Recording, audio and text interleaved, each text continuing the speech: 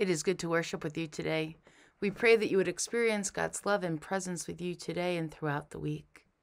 We give thanks for the ways in which you financially contribute to the mission and ministry of Holy Trinity, as well as our weekly food collection. Holy Trinity has a new mission statement: gathered by Christ, growing in faith, sharing God's love. We look forward to the ways this will guide us in our life together. And now we prepare our hearts for worship as we listen to the prelude.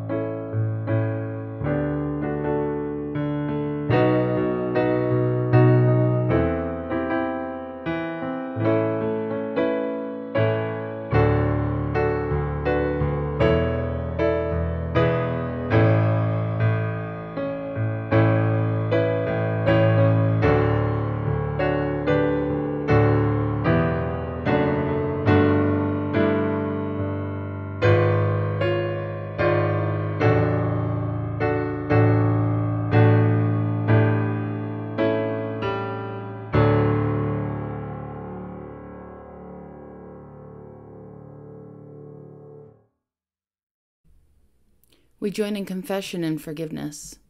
Blessed be the Holy Trinity, one God, who creates us, redeems us, and calls us by name.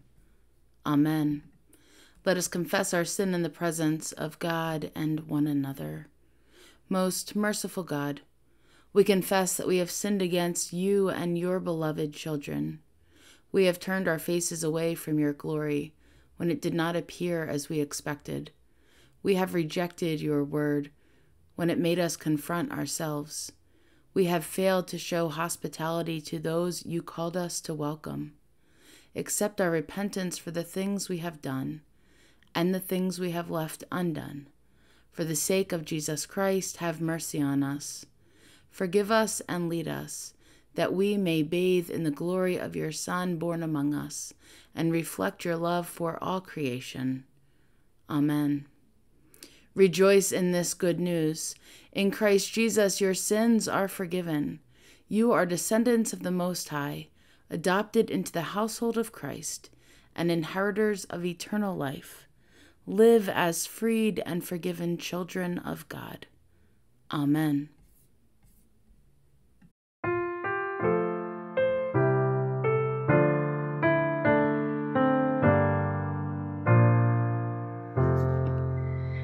Will you come and follow me if I but call your name? Will you go where you don't know and never be the same? Will you let my love be shown? Will you let my name be known?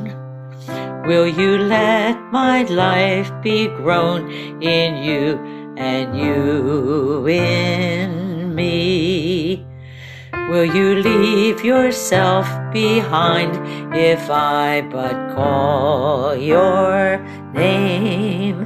Will you care for cruel and kind and never be the same? Will you risk the hostile stare? Should your life attract or scare? Will you let me answer prayer in you and you in me? Will you let the blinded see if I but call your name? Will you set the prisoners free and never be the same? Will you kiss the leopard clean and do such as this unseen and admit to what I mean in you and you in me? Will you love the you hide if I but call your name? Will you quell the fear inside and never be the same? Will you use the faith you found to reshape the world around? Though my sight and touch and sound in you and you in me. Lord, your summons echoes true when you but call my name. Let me turn and follow you and never be the same. In your company I'll go where your love and footsteps show. Thus I'll move and live and grow in you and you in me.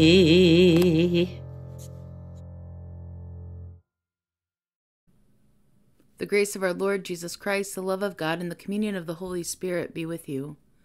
Let us pray. O Lord Jesus, make us instruments of your peace, that where there is hatred, we may sow love, where there is injury, pardon, and where there is despair, hope. Grant, O Divine Master, that we may seek to console, to understand, and to love in your name, for you live and reign with the Father and the Holy Spirit, one God, now and forever. Amen.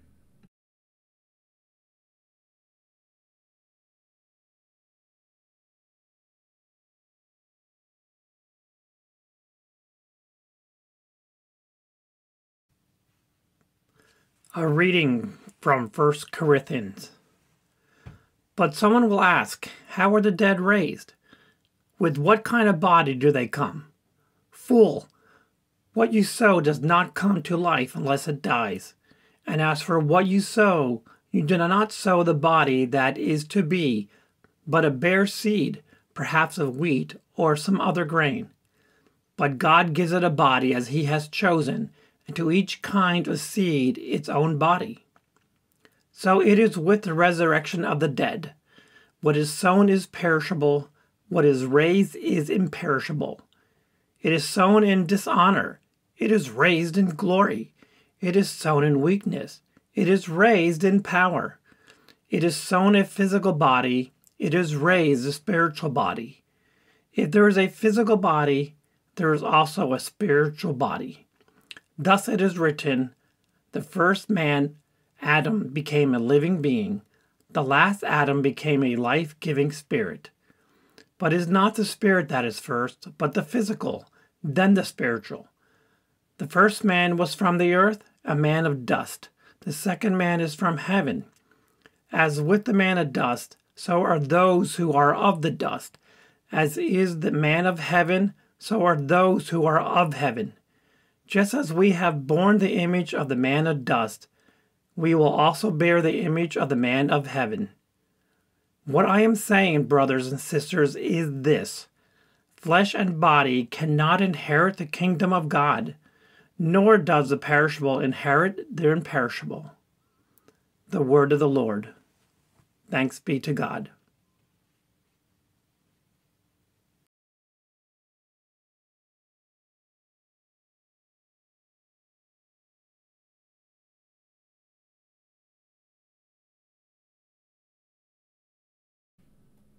The Gospel according to Luke.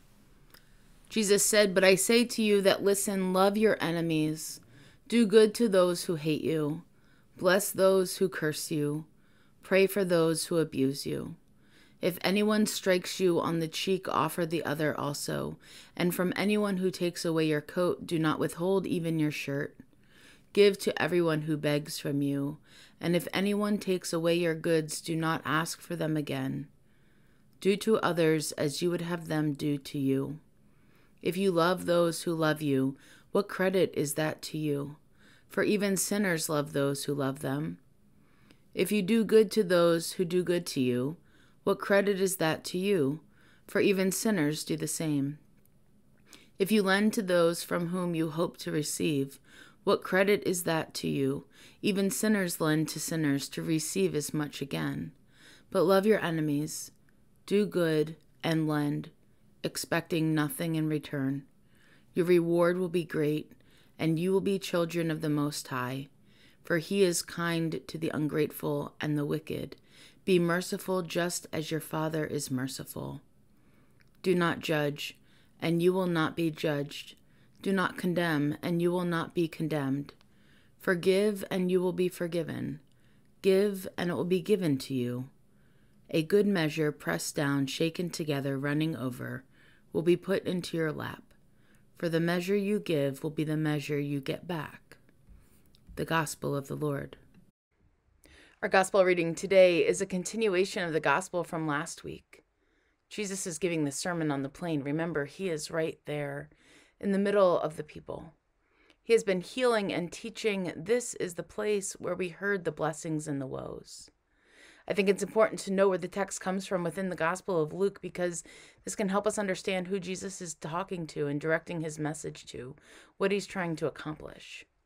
In the 6th chapter of Luke, we find Jesus breaking the rules of the Sabbath. And Jesus says to the complainers, "The Son of Man is Lord of the Sabbath." And then Jesus is healing on the Sabbath, and the Pharisees are highly irritated. And Jesus poses a question to them. Is it lawful to do good or to do harm on the Sabbath? To save life or destroy it? He goes against the flow of faith. Jesus isn't following the playbook for how one is to operate in the world and in the synagogue. The Pharisees are angry now and trying to figure out what to do about Him. And after all of this, Jesus goes up the mountain and spends the night praying. He then gathers His disciples the next morning and selects the 12 who would become His apostles. He comes down the mountain, gives the Sermon on the Plain to the people gathered. Some were disciples, followers of Jesus. They would be people like us, you and I, and then there's all kinds of curious people who came to hear Jesus and be in His presence for healing. And then Jesus speaks directly to His disciples and explains about who is blessed and who might be missing the mark and relying on themselves too much. And then there's another change in who Jesus is talking to, which is where we begin today. He says, "But I say to you that listen." He's not addressing the whole crowd. He knows there are people who don't understand, people who are far too grounded in tradition to be open to Jesus' message, Gentiles and Jews alike, and people who have lost interest or the ability to fully engage. But Jesus says, "But I say to you that listen." And then Jesus begins talking about a new way of living in the world, a new perspective for relationships of all kinds. But here's the thing. Jesus is not asking people to abide by new rules. Jesus is inviting people into a completely new world, a world that is not about keeping score, competing, hating, paying back, hurt and pain. Jesus is inviting people, you and I, into a world that is about love. And we might wonder, how is this possible given the world we live in? God, are you out of your mind? Have you seen the broken relationships, the brokenness and division among groups of people, and even within your church, people who claim to follow you? And I think the good news and the bad news is that, yes, Jesus is more aware that we are broken and there's division even more than we are aware. And so today we receive yet again an invitation to this new world, a new way of living, a new way of relating to people. And I think a question becomes, what does this love that Jesus is talking about look like? And what does this giving and forgiving look like? We know that Jesus is not advocating for people to stay in abusive relationships. That's really important to highlight and remember. So if that's the case, what does this love look like in our lives? Loving those who love us, giving to those who give to us, treating people well who treat us well. That's easy living. It's easy to care and support people we know and trust will care for and support us. But loving our enemies, treating people who hate me well, praying for people who intentionally hurt me, give more to someone who has already stolen from me, we need a roadmap because this is not intellectual. And I have to wonder, with the amount of people who don't love themselves, what does this mean in today's context? How do we hear what Jesus is saying? This is not lofty spiritual advice. This isn't Jesus pontificating, and this isn't Jesus giving us another set of rules. This is Jesus inviting people who are following him, you and I, to look at our experiences in and with this world differently. And he is inviting us, you and me, to something brand new. This all sounds backwards because, frankly, to us it is. Loving and forgiving and giving is not how our society functions. And in other gospel accounts, we hear Jesus explicitly say this way of living and following him is hard, and there will be people who don't understand and don't want what Jesus is offering and think that this way is completely wrong. Jesus knows he will be killed for this. So no, it's not easy, but this is what we're called to wrestle with. This new life, kingdom of God living, doesn't happen like a light switch, though. It happens in small moments. Perhaps it looks like first striving to want to love and want to forgive, because that takes time and energy too. Perhaps it simply looks like admitting we don't love our enemies and sitting with that for a while. Letting the grip of holding on to the pain go just ever so lightly, releasing the person or the situation from our tight grasp to God to hold and to deal with. If someone wants or needs something, maybe give them more than what they ask for, just a little bit more. And if we can't pray for our enemies, perhaps we ask someone else to pray for them for a while until we're able to do so. Depending upon the relationship or the situation, these small steps might seem like climbing mountains. And that's okay. This is what our life of faith is about. Our new mission statement at Holy Trinity states this perfectly. We're gathered by Christ. Jesus is doing the calling and gathering us. Growing in faith, we continue to learn about this new way and what it means to be disciples and how the kingdom of God is breaking into this world. Continuing to learn about this God who created us and how they are restoring and redeeming us in the whole world. And then sharing God's love. Loving our enemies, forgiving, doing good to others, and lending, expecting nothing in return. And through our sharing of God's love, we are reflecting God and the kingdom of God to others. Love your enemies, do good, and lend, expecting nothing in return. For God is kind to the ungrateful and the wicked. Be merciful, just as your God is merciful. Amen. Let us confess our faith with the words of the Apostles' Creed. I believe in God, the Father Almighty, creator of heaven and earth. I believe in Jesus Christ, God's only Son, our Lord, who was conceived by the power of the Holy Spirit, born of the Virgin Mary, suffered under Pontius Pilate, was crucified, died, and was buried. He descended to the dead. On the third day he rose again. He ascended into heaven. He is seated at the right hand of the Father, and he will come to judge the living and the dead. I believe in the Holy Spirit, the Holy Catholic Church, the communion of saints, the forgiveness of sins, the resurrection of the body, and the life everlasting. Amen.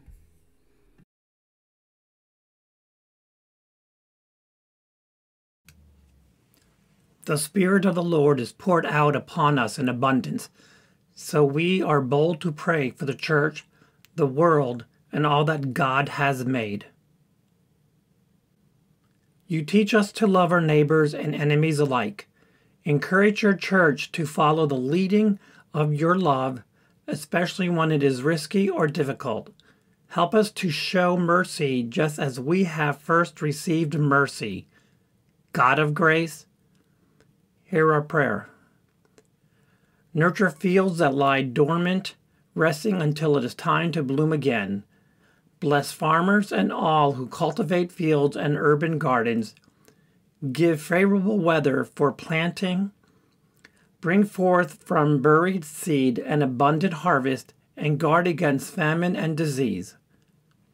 God of grace, hear our prayer. Look upon our world with mercy that we delight in an abundance of peace. Protect all whose lives are marred by war and civil unrest. Release political prisoners and amplify the voices that challenge us to seek forgiveness and pursue nonviolence. God of grace, hear our prayer. Your people cry out for mercy. Console hearts that long for forgiveness. Mend broken relationships. Heal bodies that suffer chronic pain or illness. Strengthen and deliver all whose spirits are troubled. God of grace, hear our prayer. You bind us together into one family. Teach us to forgive one another and to resolve conflicts with humility and patience. Bless families of all shapes and sizes, and show love to those who are lonely or grieving. God of grace, hear our prayer. We praise you for the saints who have inherited the fullness of your kingdom, as you have raised them to imperishable and eternal life. Sustain us in faith by the promise of resurrection. God of grace, hear our prayer. Since we have such great hope in your promises, O God, we lift these and all of our prayers to you in confidence and faith, through Jesus Christ our Savior. Amen. Lord, remember us in your kingdom and teach us to pray. Our Father, who art in heaven, hallowed be thy name. Thy kingdom come, thy will be done on earth as it is in heaven. Give us this day our daily bread, and forgive us our trespasses, as we forgive those who trespass against us. And lead us not into temptation, but deliver us from evil. For thine is the kingdom, and the power, and the glory, forever and ever. Amen.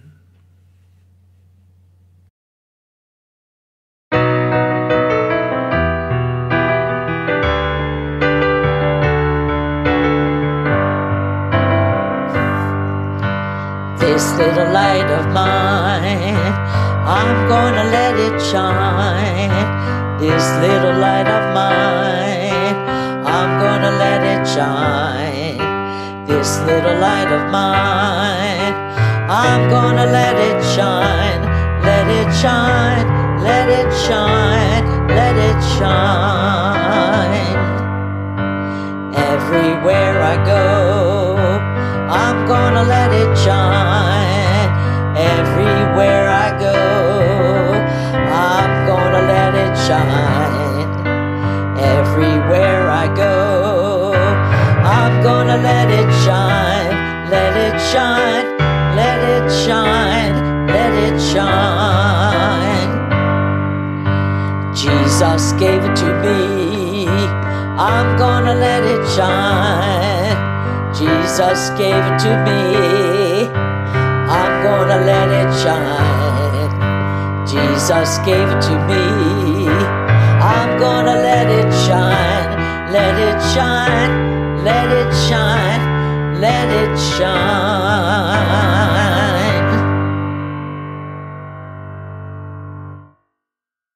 May the Lord bless you and keep you. May the Lord make his face shine upon you and be gracious to you. May the Lord look upon you with favor and give you peace. In the name of the Father, and of the Son, and of the Holy Spirit. Amen. Go in peace. Serve the Lord. Thanks be to God.